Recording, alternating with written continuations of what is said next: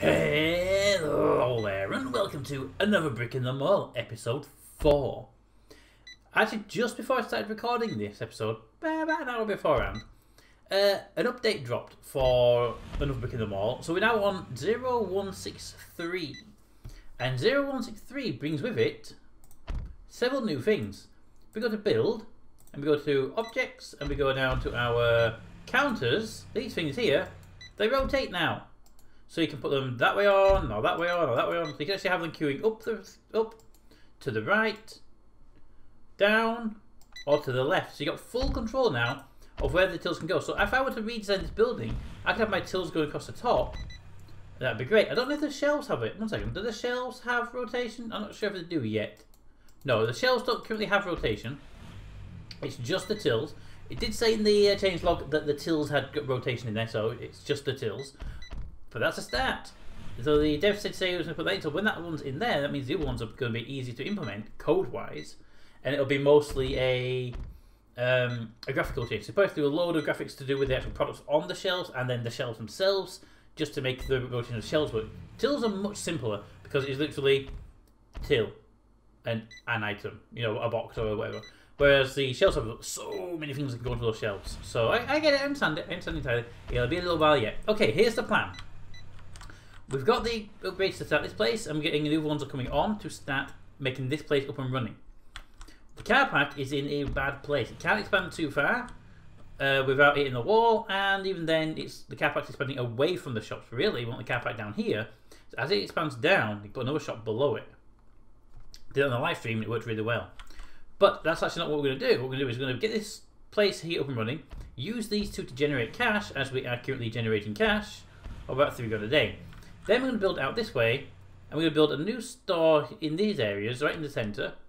So, big stores, not necessarily mega ones, maybe about that size, you know.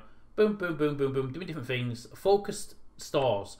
So there'll be one like dried food style, and one like frozen foods, and there'll be like a drinks, and you know, get the idea. And there'll be a couple of mixture ones in there just for fun of it, but mostly we're going to start off with like specialised stores. And then, when we've done that, we should also have, by that point, the restaurants, and we should have the bowling alleys and stuff. They'll go in as well, and they're going to have like a big shared car park at the sides to help each other out, and maybe some car park in the middle. I don't know yet. Haven't fully planned out all of that yet, but yes, that's kind of the initial starting point. While we're doing that, keep an eye on these guys and see how much we can optimize their flow. Don't know what we'll do yet. Also, one of the big updates that came in was that when you manage the store, you can now filter your staff by, I just want to see all my stock clerks please, or all my cashiers, and you can sort them by their starting hour. So now you got all people where they're supposed to be in the starting queue. So you don't have to try and find the early ones anymore. Excellent. And the garbage truck just coming here. Look at that. Hang on a minute. Look at that. That is actually really cute. I'm going to get a screenshot of that. Thank you, game. Yeah, that's kind of cute. I like the garbage truck. It's got a... that way it looks really like a rocket, doesn't it?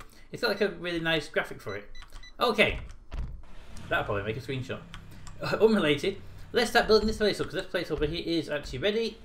All of the things are on, apart from detergents, which will go over there with the machine. The food shelves have all of the items. Good. Right, let's start working over here then. So we need over here to make over here work.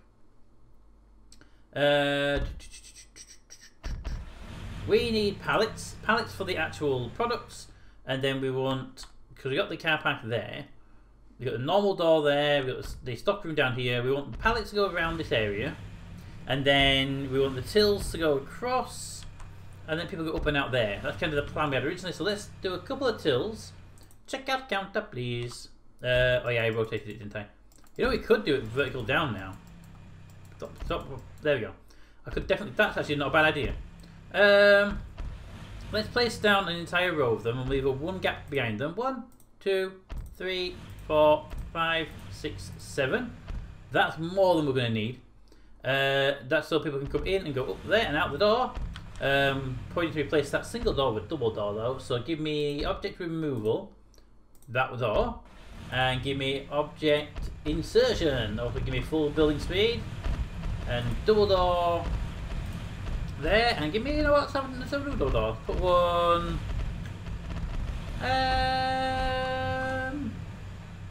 I don't want to put one from the end, but yeah, we'll make it symmetrical. Okay, so we have washing machines, dishwashers, drying machines, and fridges. These guys are on pallets, so let's make these in groups. There's 4 items currently available, so let's put them in groups of 4 of their own.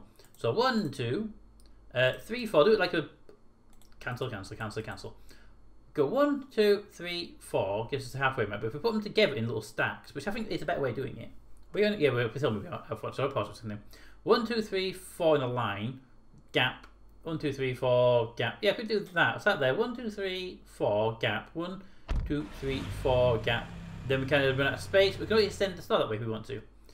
But if we go 1, 2, 3, 4. Gap. Gap. 1, 2, 3, 4. So if we put 1, I'm just figuring space out. 1, 2, 3, 4. Gap. Gap. 1, 2, 3, 4. That'd work. 1, 2, 3, 4. Double gap. 1, 2, 3, 4. Double gap. That fits more than anything else. So let's do 4 of each.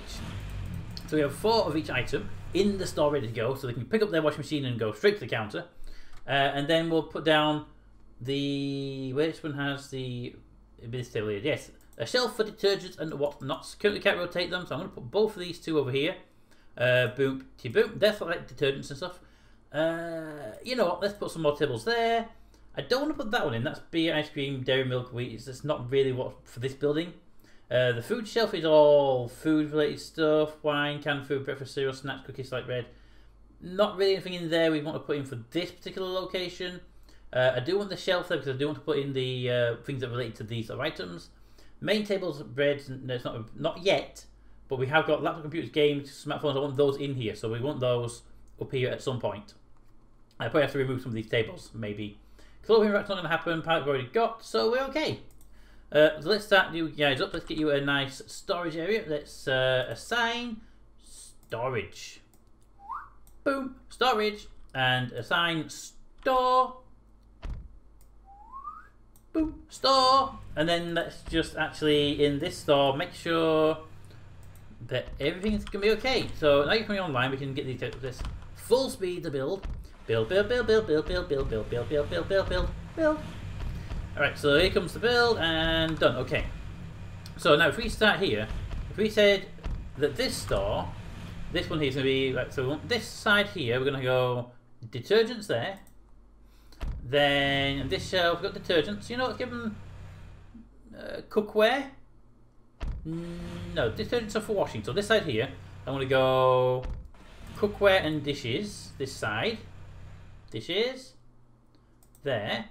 And we've got detergents. So what we'll do here is we'll say the fridge can go there because it's going to go with the cookware and whatnot. So you put your food on it, you know. So there we go. This has got detergents on it, so it will have the washing machine and the drying machine this side, and the other one will have the dishwasher because it has the plates. Yeah. So I put in the actual items. It doesn't. I know the game doesn't care, but I do. Then drying machine this side. Drying machine there, drying machine there, drying machine there. Then we have down here the dishwashers. And then all of the things are in. And now here we have dishes for the dishwashers and cookware for the food that goes into the fridges. They go to the fridges. And this side we have dry machine, washing machine. We have here detergents. And so in this one, we don't want detergents again, although we will do that if there's no spares. Although we do have bed sheets for the washing machine. No. When I bring all the clothing as well, wouldn't I? Soap and shampoo is more personal rather than strings. So that's not related to any of them. Tools and car tools, medium toys. I'm going to put down a second detergent. Because we can more than anything else. Alright, so we now have this place ready. All set, ready to go. So let's get some staff in here. Oh, it opens at 9 AM till 7. Okay, it's closed at the moment, which is good. Let's get a stock clerk on board. Stock clerks have to be fast and able to carry a lot of stuff. You are fast and can carry a fair amount of stuff. Boom. I also want a second stock clerk, which is going to be you, because I saw you coming in. You've got decent stock clerk stuff. Boom. Okay, we now have 2 stock clerks. I want the first stock clerk to start at midnight, because this is going to be not necessarily a 24-hour one, but I want to make sure we're stocked up by morning. And then the next person will start at the opening hours, and this place will probably run until a bit later than normal, but not necessarily really. This is not going to be 24 hours. So I'll probably end up firing one of these people or extending the opening times, having a double up at some point. But first of all, it's just get the place stocked up. So it's midnight. The first person should be on their way. Boom. Come to work in 9 hours. Come to work in 9 hours. No, see, I set your starting time right there. Look. You're not going to send me to get guys? Oh balls. Zone. Assign storage. That one. Staff. You start working 9 hours. You start working 9 hours. How about I take you? It's now 3. Let's start you at 1 o'clock. Nope. You there? Why are you coming to work in 9 hours? I want you now. What? Days employed 0. You're about to get fired, aren't you? Fine. I'm going to put your starting time at 2 just to see if you turn up. Could that be interesting? But until then, let's keep doing the other stuff. We need the staff members to sell the stuff. So give me, I just want 2 cashiers will do the job, I think, very nicely.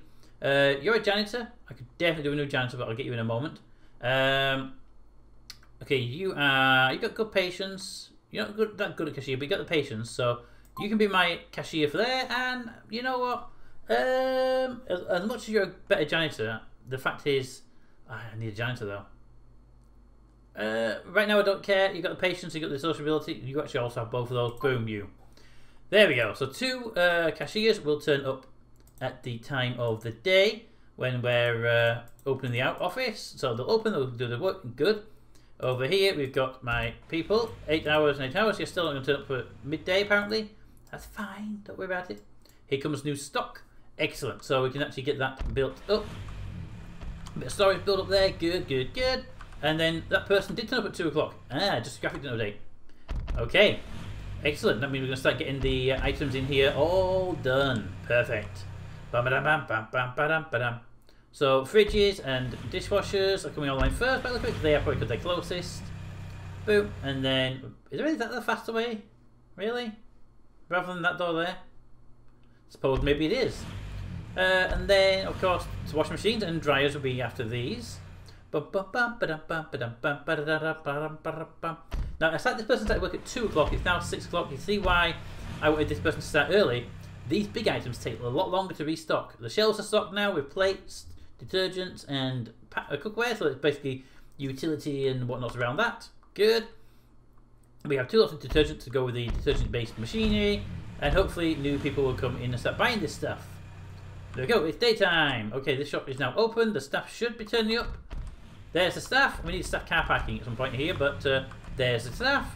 And immediately new customers. Hello, customers. And immediately sold 1 item. Okay, so you walk away. You go there and you put your... Hang on a minute, hang on. That is not a fridge. And that is a pan though. Yeah, I saw the pan, but I didn't see the fridge. So that's fine, that's fine, that's fine, that's fine. 200 for a fridge, that's not bad, especially when put in a bag as well, you know. And 23 for you. And you bought what you're buying. I don't know if you can restock. It was good value though. So we go, people are now coming to buy their utilities. Excellent, excellent, excellent. So that place is now open for business. It is, I don't think I need 2 stock guys, unless I want to open late on. I'm seriously considering opening late on. We're not got enough customers in here to really burst the bank, needing multiple people. Although they are now starting to come in because they're kind of, someone else spread the word that our dishwashers are very good quality dishwashers. Okay, so we are doing very, very nicely with these guys. And that place there hasn't given me warnings. Apart from we have still 50 different types of product. Is a new attempt up here. Which we got 40, and I can do more once we get more, because we... Ooh! See, that's the problem. I only have 1 of these guys working, and these places here just take so long to restock up. That's the problem. We do actually kind of probably need 2 then, during the day. Okay. You know what? That's no. Staff, my other store clerk who starts at that time, could you start at 8? So you sort of run an hour earlier, and then later... so we've got a bit more coverage until we expand the opening times. I'm not quite sure if we're going to expand the opening times yet. I need to see how it progresses throughout the day. But we'll keep an eye on these people. They have sort of the dryers nearly. Oh, there we go. Entirely out of that one now. If you can restock that one first, guys, please. Okay, there we go. It is now end of the day. Everyone's going home. Everyone's happy apart from the stock guy who gets to work a bit longer. Dun, dun, dun, and then one more, and that place is... Oh, you didn't get that one done. What a shame. Over here, however, with the night shift starting, it's getting very busy now, isn't it? Car park is holding up nicely. Definitely need some proper staff car parking over here at some point. But I think we're doing alright. Alright. So one of the things I wanted to do was take this car park up here and put it below. But like I said, we're going to be sort of moving over this way anyway, so it's not really going to be an issue. I do wish we could put like a park and ride in, that'd be nice. You know, people get in, go there, and then they're over here, and then, yes. But no. Queues are building up, but there are other people to go to, so if we could not go to those, that'd be great. Thank you. Right, so, this place is so big now, I am seriously thinking about getting an extra stock person on during the main rush hour. It'd be great if we could tell when the main rush hour was. Give me all my stock clerks, sort them by starting hour, which is no reason anyway. There, I just need a second stock clerk. Who's good at stock clerking? Who's the fastest, basically? You're the fastest. Boom. And you get to start your day about there. I think the busiest period is going to be about there. That should be enough to keep these, because these shelves are getting a bit low, but they're not out. But if we get more people coming in, then they could definitely run out. So we're going to hold it safe at that point. Full speed this place. And we are good. Now, one of the things that confused me for a long while is these stockpiles. You can say, I want to be 100%. Why are they not already 100%? I mean, I don't know that. I mean, there's probably a reason. I'm not quite sure what the reason is, but there probably is a reason. If anyone knows, I mean, is it like a compatibility thing or something like that? Ooh, what's this? New objective: turn a daily profit of over 10,000. Ooh, what is our daily profit right now? 8,000. Wow, we made a lot of money. That's that place. That made us a lot of money. With the extra stock person on this side, because I've moved them both to be at the same time, we can keep this place fully stocked, and it's just going to keep this place rolling money because we ran out of dryers. Dryers? We ran out of dryers. We almost ran out of other things as well, but that wasn't too bad. Okay, so it's now running through the night time. That's not a problem, and we can start planning the big build. If we build the road, there down, and we start sort of our first building here onto the side, and the car park can be here. Yeah. Or we could be in the building out, but the road go around this building, so it sticks out a little bit. I like that better. Build me a road. If we say from here down to about, looking at the map size, so the road down to about there. You know what? We could take it down to be roughly the same as that length as that one. Yes. And then bring it out about that far, and then down again about to there. That's going to be sort of my... the building's sticking out a little bit here, you see. And that'll do us quite nicely. I'm going to put it onto that's a normal build for now, get that done so I can put bits around it. But there we go. We also have these guys. Oh, the shop is open. Excellent. And hopefully this place is going to start selling up more stuff. People now know we exist, you see. We are at 50 car parking spaces. We're not breaking down that one. We're holding steady at that. Okay. I don't think this is going to be a problem yet. I think you're over the line a bit there. Oh, yeah. Okay, so we're doing very good. I think especially this new store, is doing really well for us. It has really pushed our profits up, giving it sales items at hundreds. The crews aren't getting that big either, so if they were getting bigger, I would put more tills on. But I think we're okay for now. People are buying the small items as well, the detergents for their machines that they bought. I wonder if they can later on build multiple items. You know, think of a dishwasher and some detergent and go. But over here we have all these guys, and we're definitely keeping the shelf items on the shelf right now, which is good to see. All right, now there was something we didn't have anything of. I think it's like clothing and stuff. I didn't really put it into this place just yet. Oh, that place is done. What was the profit? 6,000 and still going up. Very, very nice. 7,000. Yeah, this place just keeps making money all night long, doesn't it? Our cost, our salaries are 2 grand. We sold 10 grand worth of items. It's not too bad. Salaries have gone down slightly for some reason. Probably that person we had night shift yesterday brought him into day shift. The wages are automatic, so I don't know. Unless somebody screwed up and got a pay cut. Unless, of course, actually more likely, We haven't finished the day yet, so it'll go up. Ah, see, it's already higher. Right, okay, that's not a problem. I didn't hire an extra person, so I expect that. But there we go, it was 7 grand. A little bit less than last time, but not by too bad, much. Okay, where are you going? Okay, fine. Right, so we have a new store. Our new store is doing very, very well. How is our research coming on? We have 29 hours left of our electronic supply, which is okay. But when that comes on board, we'll have laptops, game consoles, smartphones, tablets, MP3 players, cameras, and TV sets, which I think we'll put into here if we can fit them. We may need to expand the store down here a little bit, so we can. Which kind of was the plan originally anyway, to have the store inside like that sort of thing. And then we'll see how it goes. And then obviously we're going to be building a new building over here, which our little builder over here is currently working on, which is really, really nice. I'm going to put some staff car parking nearby, but it's going to be mostly customer parking over here. That'll be later. Get the building up first. There we go. Alright, so I think we've done good. I think that having that little store up and running is doing us very, very nicely. People are now starting work. The stock guys are in to start replacing all these items on the shelf. There we go. And the morning customers have arrived. The other place should be opening around 8 or 9. Let's have a look. It is 9. Okay, it'll be open at 9. I think we need to open the other store a little bit later. So maybe 8 till 5? No, 8 till, maybe bring it back early an hour. I don't know. We'll look into it, because the more time it's open, the more likely people have to buy expensive stuff. We'll figure it out.